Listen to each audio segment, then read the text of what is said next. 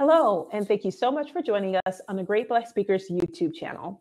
Today's speaker is Alvin Singh. Alvin is a strategic project manager at ARS Media Group. He is also the author of the book, Manage Your Web, a media strategist, a documentary producer. He's also worked with nonprofit organizations, media companies, and Fortune 500 companies, as well as small business owners. So today, Alvin will be talking to us a bit about business development, diversity, emerging markets, a little bit of technology, and entrepreneurship. He'll also be talking about how he is working and producing a new full-length documentary with the one and only Lead Belly. Lead Belly was just awarded a U.S. postal stamp here in the United States.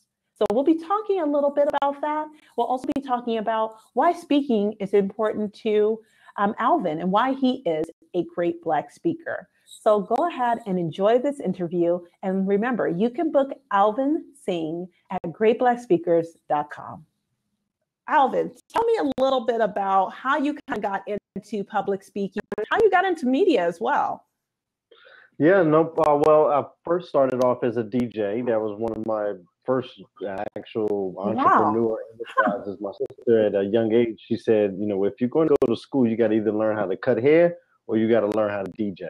And so for me, I was a big music fan, and I really liked music and vinyl records at the time. And so DJing became my first choice.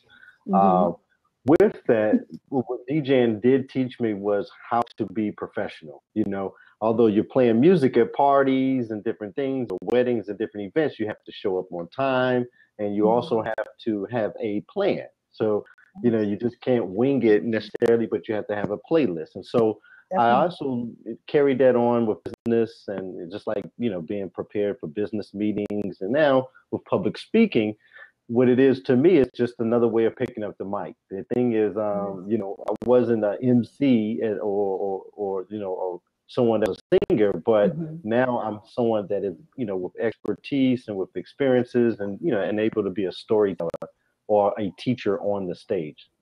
I love that. I love that. Being a teacher on the stage. That's cool. Now, what are your speaking topics? Tell me some of your speaking topics. So a lot of my topics have to do with technology and emerging trends that take place in technology. We live in a very big information age now. And also too, from technology. So there's a lot of trends and startups and where that part of the business of it is going. But then more so what excites me is the productivity part of it, is how people can be productive with all of these different social media networks and accounts and emails, things, but how to be productive in professional and personal lives. I mean, you know, so many of us have so many friends and followers, but we only hear from our friends and our family members only but 1 or 2 times a year. There's ways that you can do it to you know, help you become someone that's more in tune and present with, you know, friends and family. Another topic of mine that I discuss also too is entrepreneurship, particularly for young people. I think that we're in such an interesting age where now the technology is allowing people to set up their own online businesses or create products that can help solve, you know, different challenges. And so, and the young people are always the most active. They're the most engaging, and they're able to, you know, find some of the solutions that I think many of us kind of don't want to take a risk for. And so what I would like to do is when I speak to these different audiences, whether it's colleges or high schools, is encourage that spirit in them to be able to become good entrepreneurs, and kind of tie it in with a lot of historical figures. You know, a lot of people in the past, where there were sports figures or people like Miriam McLeod Bethune or Madam C.J. Walker, and how they can tie in to being sort of the new trailblazers in today. Awesome. I love it. So you seem like a millennial yourself. Again, if I could say the word. I don't know. I'm a 70s baby, so I don't know. Oh my gosh, you look so young. Good boy. So that's awesome. I love it. You look so young. So what does being a great Black speaker mean to you?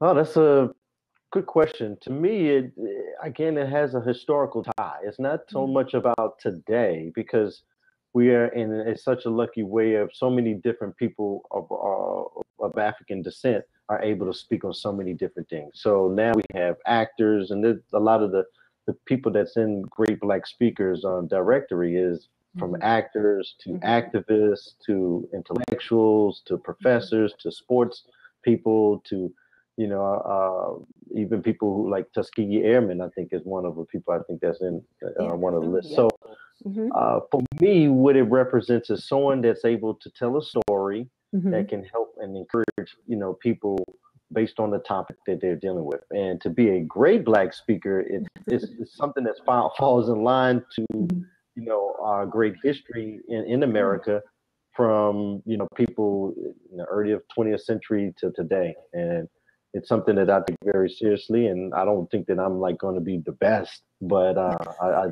definitely hope that I can add value. Well, you're on the platform, so you're definitely the best. You got to be a great Black speaker to be on the Great Black Speakers platform, right? We don't just accept anyone. We definitely go through a rigorous selection process. So it's all good. So did you expect that you would come into the space and you would kind of take off the way you did, or what did you expect moving into this? One of the expectations was to be able to also see the growth in the company itself. So not necessarily is it just getting speaking engagements, but also what are some of the ways that can help the speakers brand themselves.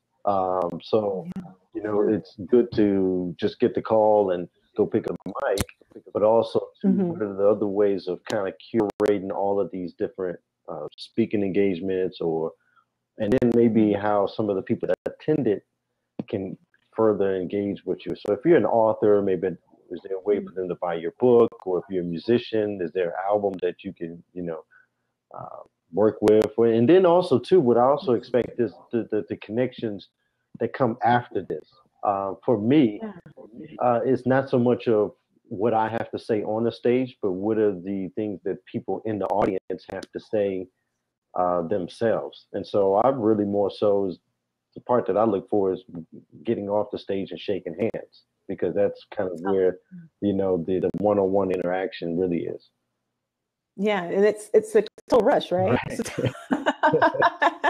It really truthfully is. It's really great when you impact someone's life and they come up to you and go, wow, you made me see something completely different. And I know for you, since you mentioned that you speak to the younger generation, how does that affect you? How do you feel empowered? Or if you could give us just a situation or an experience that you had that was really profound for you and you just went, wow, I definitely need to continue doing this. Yeah, well, one for me was actually an audience that I didn't even expect to be an audience. And it was a group of school children in Malawi, which was a village, like 2 hours from the main city. And we were doing a nonprofit project to bring a water pump to the village. A lot of women walk 2 hours, 3 hours just to get, water to, for cooking and cleaning and different things like that. And so when we were able to raise the money to build this pump, they asked me to speak about it. And I humbly didn't know what else I can say other than, I'm happy that it's there.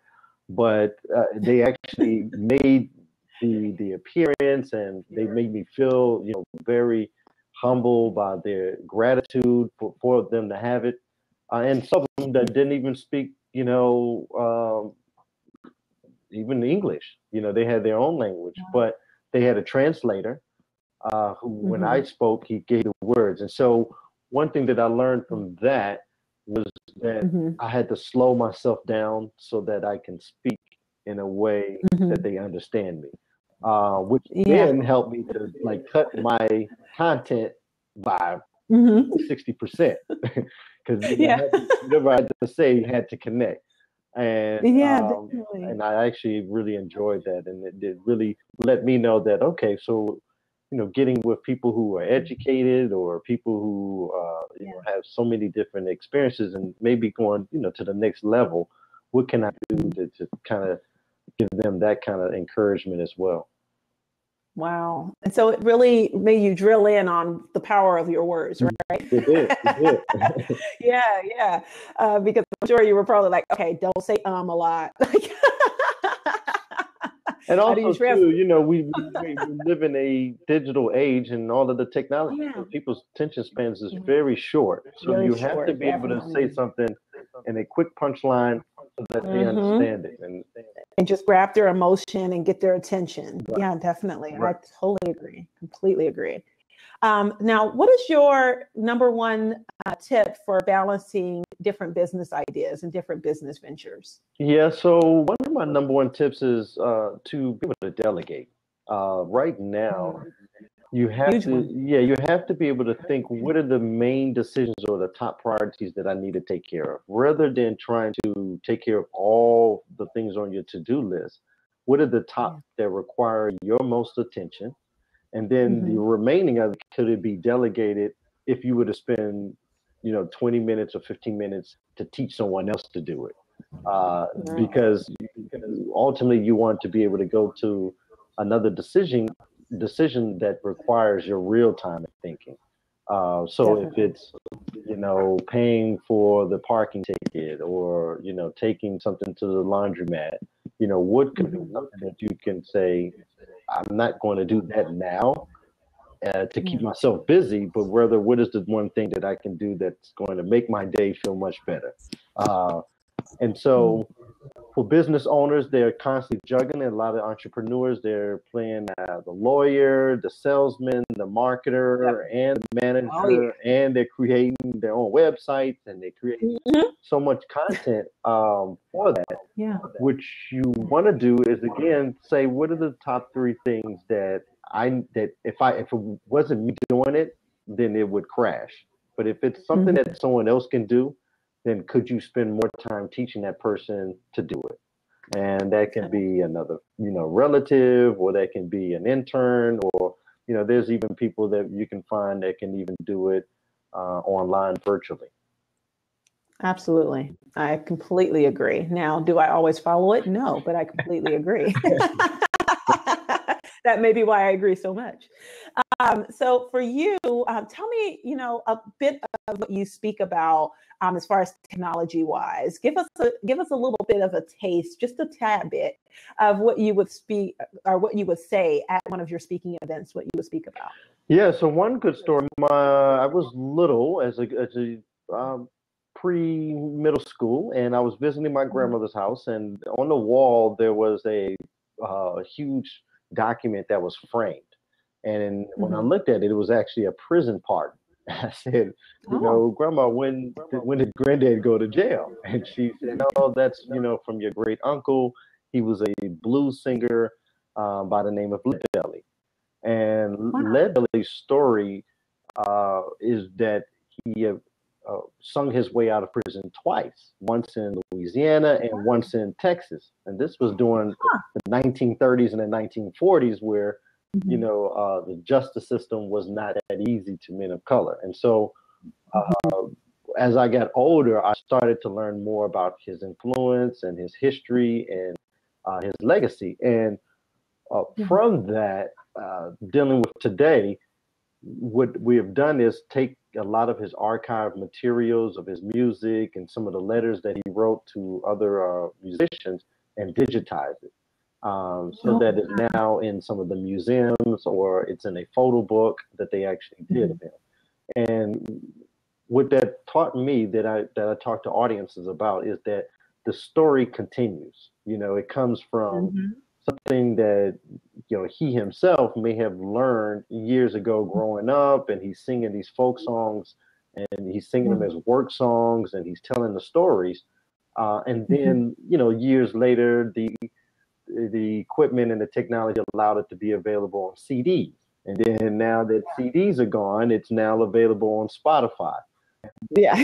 Now that, and now also too, there's Mhm. thousands of people that are singing their own rendition of his songs on YouTube, with their guitar, and it's their version, from girls and schoolgirls in Japan to guys in France and Iceland who were just singing his songs. So that's amazing.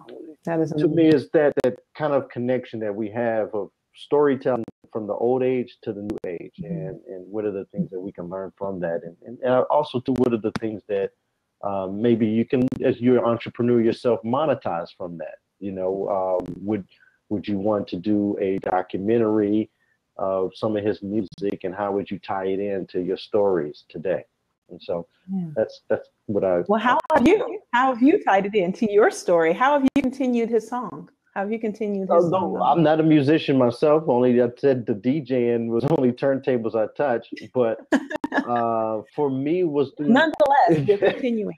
Right. Nonetheless, you are continuing. That may be in your speaking. It may be in the poetic way that you translate the messages to, like you said, in a country where you don't speak the language, you're able to then have those words be impactful because of your legacy and because of the history that you have there in your ancestors. So how are you continuing that song on in yourself and carrying that through to your your legacy? Good point. Pertaining to Lead Belly, we worked on a documentary about his life and interviewed some of his friends to get in that documentary. But also, for me, I learned more so is that you should be able to speak to anyone, and you should have a content that reaches anyone. And as a musician, he did songs for children, and he did songs for adults. Never did he look at his life to say, "Oh, it's only adult songs. I can't." To children, and never did he force himself to be around adults, because he knew a lot of stories that adults could relate to. And so for me, I try to think of what would be something that someone that's youngest person in the audience could relate to and actually come away with, and what was something that the oldest person would also come away with something as well. Awesome. I love it. Yeah, that's really, really great. Now I'm going to have to go and look him up. Definitely.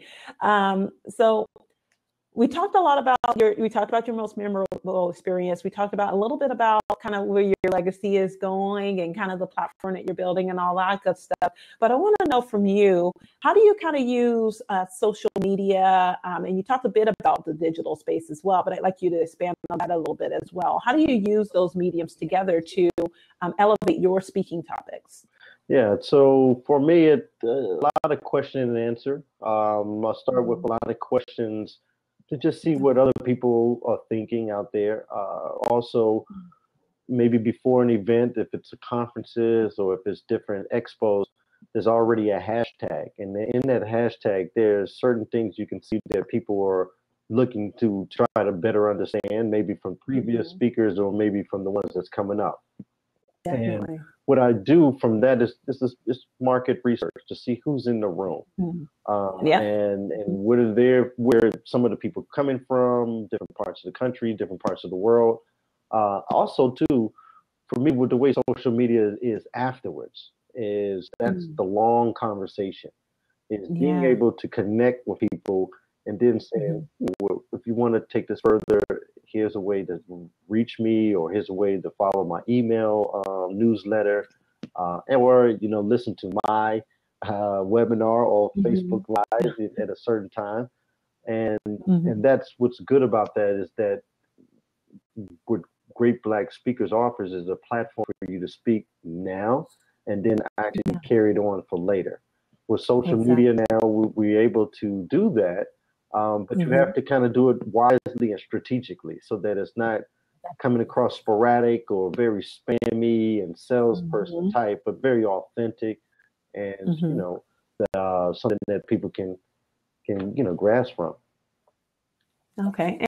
And so I think this is going to be about my last question. I do have another one that I want to sneak in there. But one last one. So what do you love about being a speaker? What do you absolutely love about it? What I love about it is actually being able to share some of the things that I've learned. And because in sharing your experiences. yeah, sharing my Yeah, experiences. yeah. Also, what I love about it is that it's an opportunity to meet people. It's a great Mm-hmm. way to meet someone because I come up to a lot of speakers that I meet, and I like to talk to them and ask them further Yeah. questions. And so, and a lot of times, some of them say, "Well, I never knew that," and send me this article, Mm-hmm. and I would send it to them, and you can see that it later down the line is something that was helpful for them. And so for me, Yeah. it's just a two-way communication.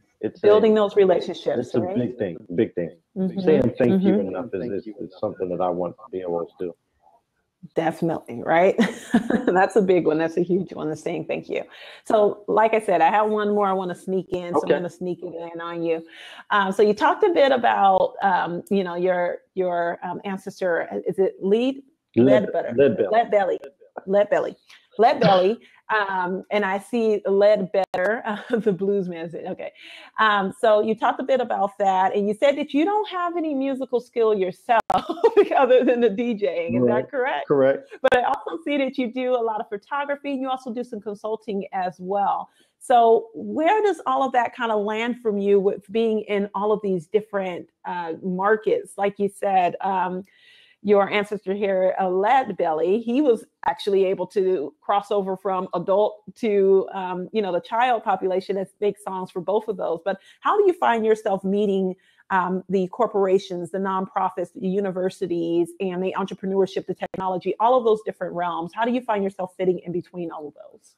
Well, for It's me, kind of a loaded question, but no, well, I understand it. For me, they all are seeking the same exact thing. We're in just not less than 10,000 days of the internet even existing. I think it's like 8,000 days total or something like that. yeah, And so, yeah, it hasn't been that long. and It it's hasn't been that long. such a gold rush and it's such a new enterprise Yeah. for education, like you said, whether it's universities and teachers Mhm. to extend conversations or to Yeah. learn how to do newer things for education. So a lot of Yeah. them consult, ask, what should we do? I would like to start an online course. How can I do that? And Yeah. businesses are also trying to learn different ways of storytelling. For so many years they counted on television and radio and print. Yeah. Traditional methods. Yeah. And now that they're learning that maybe we can find an influencer to talk directly to this market that we know that we want to reach. And so a lot of times they have such a huge division to work on this, but they also need someone with an outside perspective to come in and advise them or maybe talk to them about different methods. And for me also too, uh, I also have a unique experience of living in South Africa, which Yeah. a developing nation is another perspective outside of what we would say, in America. And so, Definitely. and those consumers use the exact same products, but in a different way. And Oh, wow. too often we think, how can we make something for everybody when in reality, not everybody uses it the same way. Uh, It's very cultural specific. Yeah. yeah. And Very so, culturally specific. Yeah. and that's why this is such a good time because everyone is still willing to learn as much as they can. And so, how I tie all of that in is this all media.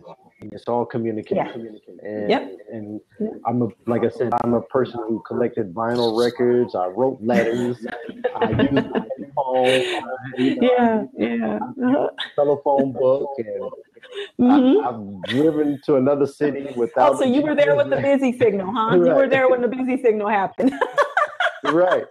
And I've visited cities without having a Yeah. cell phone, and you're Wow. meeting a friend and an aunt or uncle, and Mm-hmm. you're actually going to the house and knocking on the door, hoping that they're there. And so, and nowadays Very true. we have so many of these things available to us, Mm-hmm. but we're still losing some of the interaction and connections The that can make it human better. connection. And that Yes. and that's where a lot of focus that I want to go on because that's what's going to make it your life more rich, and that's what's going to Exactly. make your Yeah. business better. And so Definitely. that's how I tie all of that in. So human interaction makes your business better. Right. Tie it into the digital and technology, and then you're just ready to go, right? All of it That's works it. in one ecosystem. So I love it. I love Mhm. it. So bringing in a little bit of that old with some of the new. So thank you so much for doing this with us. I appreciate you being here and hanging out with me. So tell us where we can find you. Of course, find you here on Great Black Speakers. So you definitely want to check out greatblackspeakers.com to book Alvin. But Alvin, go ahead and tell us a little bit more about where we can find you, and anything else, any other closing thoughts you'd like to leave with us. Okay. You can find me on Twitter or Instagram at Bookido, Bookido. That's just a name from an old website that I have, and I just always Okay. kept it. Uh, or you can actually text me. I have a phone number that's dedicated just for Nice. it's 615 645 Mhm. 3889. If you text me, it will give you a free copy of my book as well. So Wonderful. that's actually something that I use when I'm speaking at the event is Oh, nice. tell everyone to pull out your phone, send me a Mhm. text message, and they'll send you an auto reply and like a link to my book. Awesome. Love it. Technology in all its splendor, That's right. huh? On a final note and closing, I'll Yeah. just say thank you for this opportunity. Thank you for everyone that's watching and listening. Thank you to Great Black Speakers for the great platform that you have and being able to allow people like myself and others who are trying to, tell so much of what we've gone through and what Definitely. we've experienced. And I think it's a great opportunity for this to be at the time that we are in because there's so many different ways that everyone wants to listen to each other. Definitely. Uh, and I would say just manage your web. Watch your digital footprint. Always, what happens online stays online. Definitely. And just reach out to me. I give you Hold my on. You cell phone can't number. drop that and then not explain it. So hold on. Tell us about the digital footprint. Please explain. Yeah. So as you're all consuming all of this media, Mhm. we have to just change our passwords every so often. Mhm. Turn off the internet if you're not using your laptop. A lot of security things that's kind of a little technical, but it's also common sense. Yeah. You know, Yeah. I look at it as to say, you wouldn't left your childhood diary book. You remember when they used to have the little locks on Yeah. them or something. A Yeah. lot of girls had those, and the Oh, guys didn't. yeah. Yeah. But you wouldn't leave it open, just for Mhm. anyone to read. And so you Mhm. had a habit of closing it and putting it away and Yeah. hiding it. So Definitely. these are the same things when we have our laptops open. Make Mhm. sure you close it. Yeah. Make sure you zip it up if you're sharing any pictures on on social media and all of these Mm. different things because you don't want something to get out there and whether it's a business Yeah. or whether your professional setting and you're stuck trying to figure out how to delete it or take it away. It's just best not to do it and always be cautious of that. Yeah, because from what I understand, your digital footprint can stay there for years and really actually forever, for eternity, right? Yeah, right. So I things mean, that if you you look do at 18 and you're posting, can come back to haunt you when you're 25, 26, looking for a job or trying to start your own business and someone Googles you and you pop up like, hey, there's a problem. right. Yeah. That can be a little bit of a problem. So you definitely want to watch what you post, right? So yes, send me a text. I'll send you a free copy of the book. Yeah. 615-645-3889. Uh-huh. And you get a free copy of the book and you can learn a lot Tell more me the from it. name of the book again. I'm sorry. It's called Manage Your Web, Nice. or the website is manageyourweb.info, info. Awesome. So he will give you all that you need to manage your web. Thank you so much, Alvin, for joining us here on the Great Black Speakers digital platform.